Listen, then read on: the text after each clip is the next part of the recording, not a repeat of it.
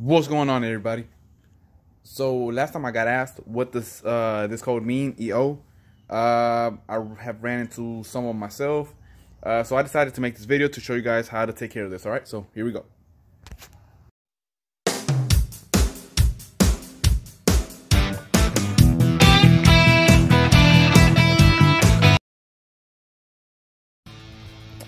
All right, so as you can see, this unit is not gonna do anything until we get rid of that code right there. So basically what this needs, it just needs to be programmed to either cooler only, or if it's heat pump unit, we just need a program to heat pump. All right, so we're gonna take care of that. All right, so to program the unit, we're gonna have to go into the settings. To do so, we are going to press the plus and the minus, hold down while holding. We're going to press the off twice, like so.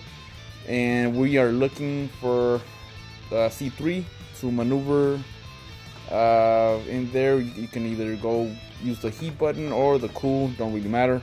We're just looking for C3. Alright, so in C3, we are looking for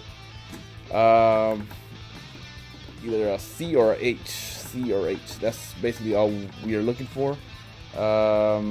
This particular unit is cooler only, so it cools and it has electric heat.